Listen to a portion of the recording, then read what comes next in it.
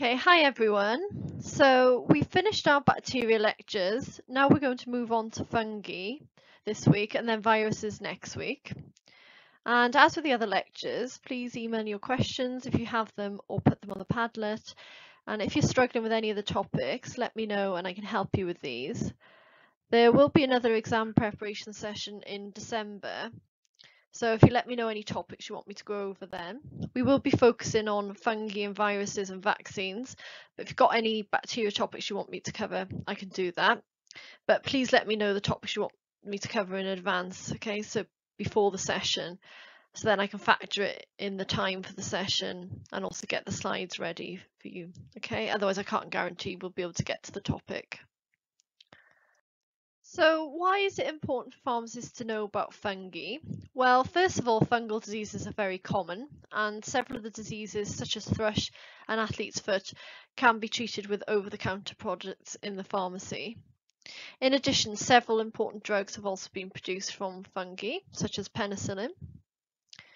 It's therefore very important for pharmacists to know about different types of fungi, especially the pathogens, and to understand the different structures and the way that they reproduce. Later in the course, you learn more detail about fungal diseases and the treatments of these conditions. So in this lecture, we will describe mycology and its significance, and we'll look at how fungi is different from other microbes such as bacteria. You will also learn about the structure of fungi and the differences between the bacterial and fungal cell wall. You will also learn about the different methods of fungal reproduction, and we will look at some pathogenic fungi and look at the symptoms that they cause.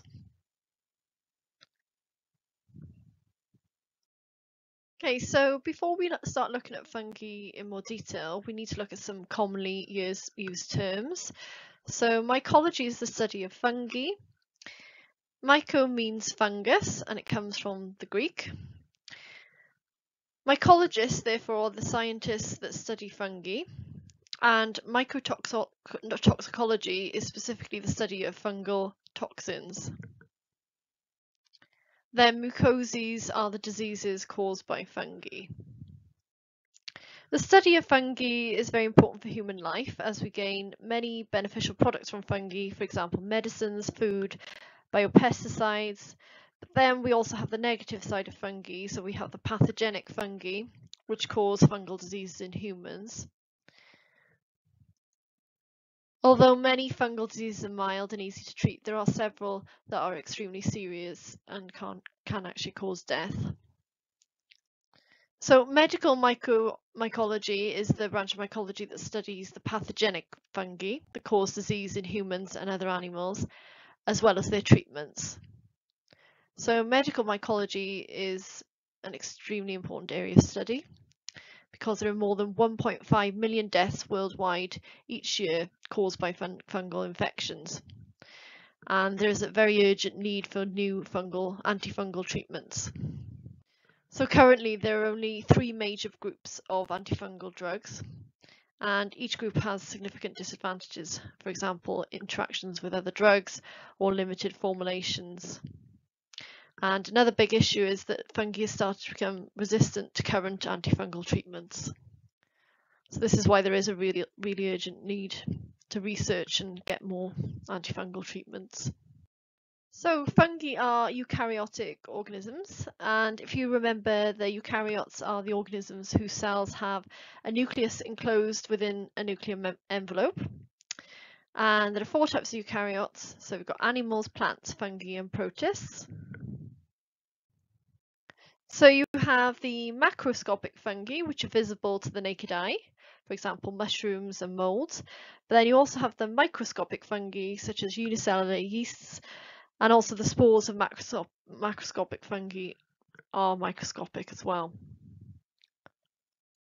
So fungi were originally thought to be primitive plants, but they actually lack chlorophyll, which is essential for photosynthesis in plants in order to produce nutrients. So they're now thought to be unique organisms, different from both animals and plants. So as we said, fungi are thought to be different from both plants and animals, as they're different in how they gain nutrition and how they grow and reproduce. And we said previously that fungi can be beneficial, but some can also cause illness. So they were the mycoses, the fungal diseases. Some fungi are what we would call opportunistic fungi, which means that they wouldn't usually cause infections in healthy people, but they can cause infection under certain circumstances. For example, when the person's immune system is compromised. So this can occur in cancer patients undergoing chemotherapy. So the chemotherapy actually reduces the white blood cell count. So that's the number of white blood cells, the immune cells in the blood. And because they've reduced those, the opportunistic fungi then can take hold. Okay, because the immune system's not strong enough to fight them off. Opportunistic fungal pneumonia is a particularly serious example, and this has a particularly high death rate. So fungi are found throughout the world, from polar to tropical regions.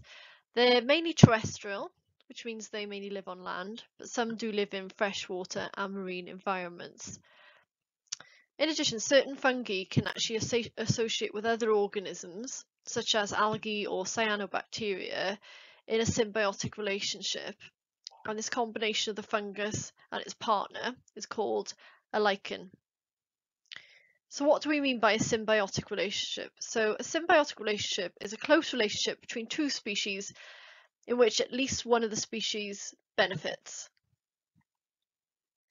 So the symbiosis can be mutualistic, and that means both species benefit, or commensalistic, and that's when one species benefits whilst the other is not affected.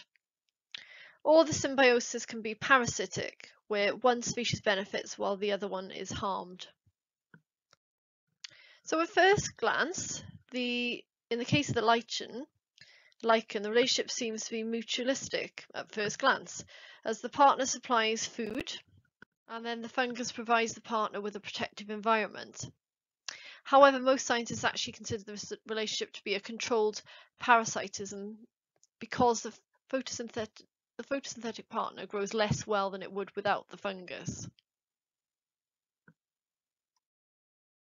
So lichens are widespread and present in harsh environments such as deserts and tundra. They're slow growing and can live for centuries. They've been used in foods and to extract chemicals such as dyes or antimicrobial substances. They've also been used as environmental indicators, as some are very sensitive to pollution. So this slide shows different types of lichen. There are three main types of lichen. First of all, the fruticose lichen. This is the yellow-green lichen here. The fruticose lichens have rounded structures and a branched appearance, and they're actually poisonous.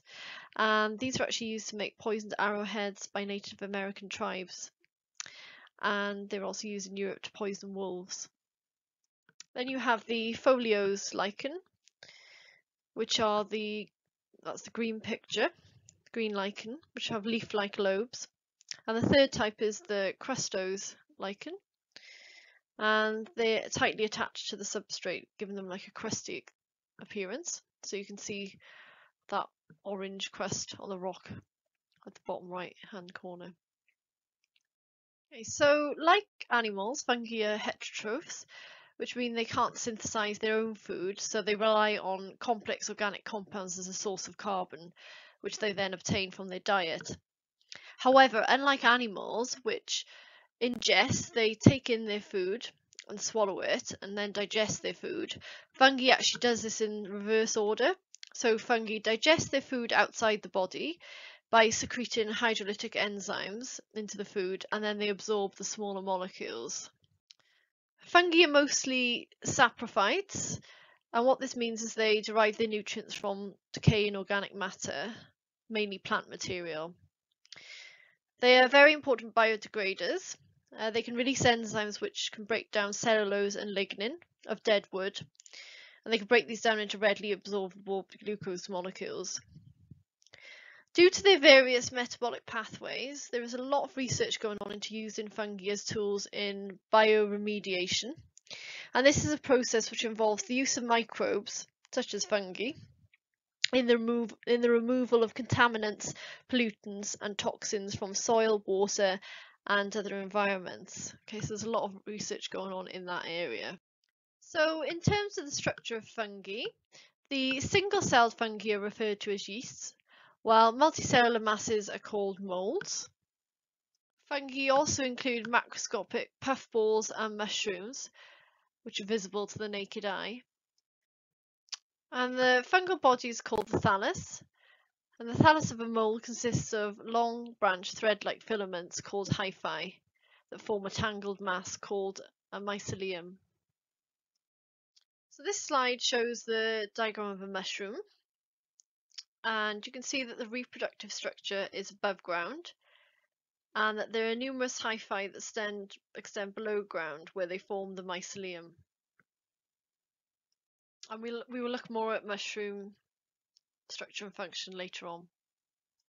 So this slide shows the structure of the cell wall of fungi and compares it to bacteria. So similar to bacteria, the fungi cells are surrounded by a cell membrane and a cell wall. But unlike bacteria, the fungal cell wall does not contain peptide or glycan. Instead, it contains something called chitin, which is a nitrogen-containing polysaccharide. And it also contains glucans, and these are glucose polymers that cross-link chitin. And also different to bacteria, fungi cell walls have mannose-bound proteins which form the outer layer. But similarly to bacteria, the fungal cell wall acts as a structural barrier and protects the cell from osmotic lysis.